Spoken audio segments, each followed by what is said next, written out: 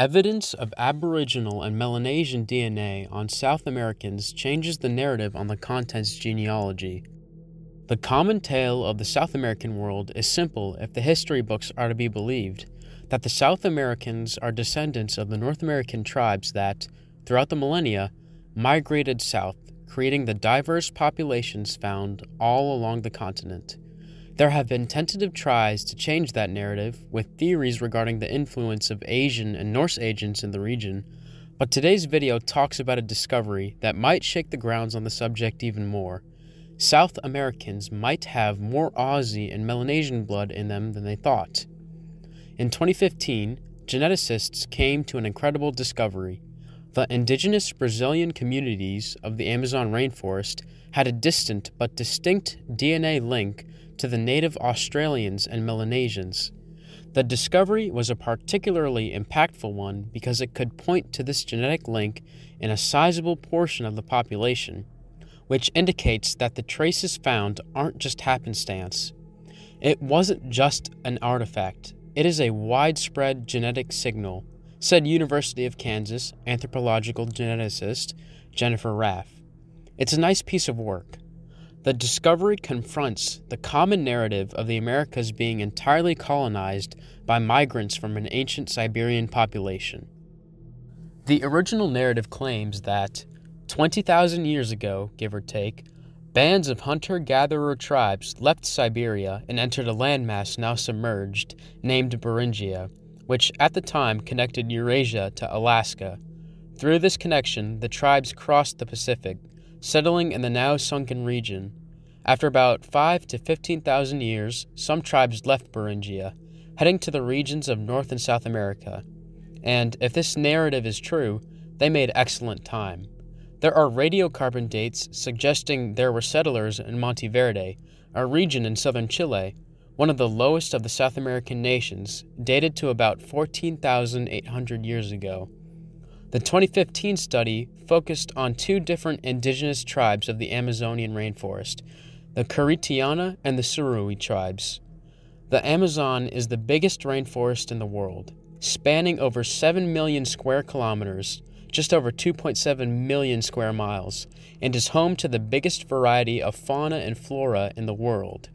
The Amazon River is the longest river in the world, starting in the Andes and ending in Brazil, and is home to one of, if not the biggest concentration of uncontacted tribes in the world.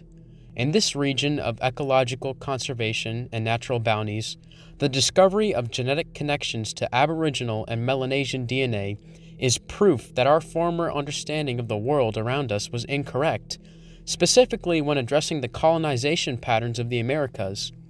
The Americas in general, and Brazil in particular, are home to the biggest miscegenation rates in the world.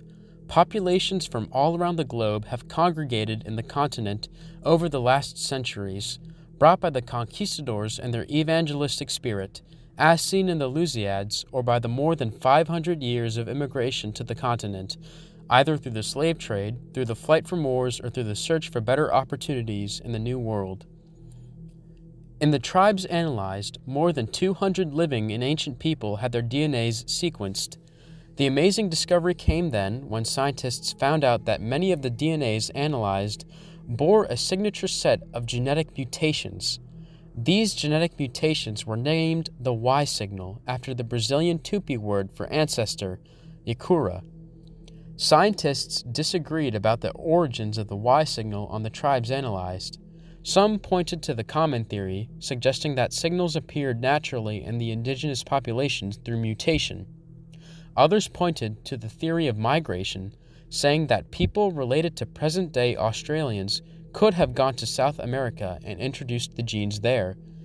This new study, led by geneticist Tabita Hundmeyer, a geneticist at the University of São Paulo in São Paulo State, Brazil, through her study of 383 modern people from across South America, including dozens of newly genotyped individuals living in the Brazilian Amazon and in the Central Plateau of Brazil. Tabita worked with a team of scientists, geneticists, and researchers to ensure that the data collected was as correct and foolproof as possible. The Y signal she was looking for was found. And the incredible discovery was that it was not only on the indigenous people of the Amazon, but also on indigenous populations in the Zavante, a plateau region in Brazil's countryside, and in Shatuna, a population in Peru that descended from the Muisca civilization, a group of indigenous people who lived in the Peruvian coast from about 100 years after Christ to 800 years after Christ. After this discovery, the scientists had to challenge themselves to find answers to the riddle they were presented. The DNA dispersal they found simply didn't fit with accepted narratives from the past. Faced with these discoveries, the scientists proposed the theory that the very earliest, possibly even the earliest, South American migrants carried the Y signal with them. Those migrants likely followed a coastal route, then split off into the Central Plateau and Amazon rainforest between 15,000 and 18,000 years ago. The data matches exactly what you'd predict if that were the case, says Jennifer Raff. One of the co-authors of the 2015 study, David Meltzer, who is an archaeologist at Southern Methodist University, says that the early settlement explanation makes sense. One of the steps he indicates for certainty in the matter, however, is the research go to the coastal areas to try and identify the Y signal in the populations there. The work done by Tabitha has brought pride to those who have been investigating the subject for years. A popular geneticist at the Francis Crick Institute named Pontus Skokland has voiced his pleasure at seeing the research being conducted, knowing that it builds on the previous work done by him. I'm excited that local research groups in Brazil are picking this up, says Skogland. They're doing exactly what needs to be done. One mystery still remains, however. Why hasn't the Y signal shown up in any North or Central American indigenous groups?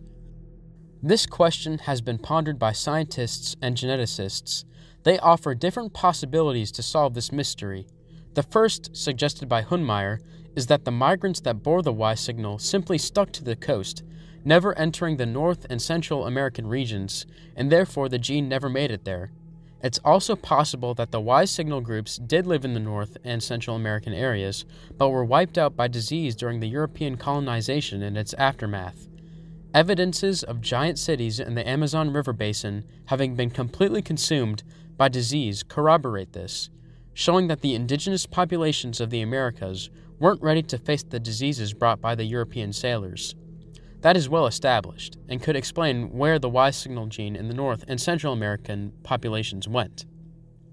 The mystery of the Y signal gene in the Americas is incredibly interesting, and one that scientists are still working on to unravel. The story of the Y signal gene is another proof that science and the pursuit of knowledge are necessary, aiming to reveal the secrets of the human race and to further our knowledge of the species we belong to and the world we live in. Earth is a beautiful place, full of wonder and knowledge to be seen and learned, and the indomitable human spirit longs for the discoveries. What do you think about this video? Leave your theories and opinions in the comments below.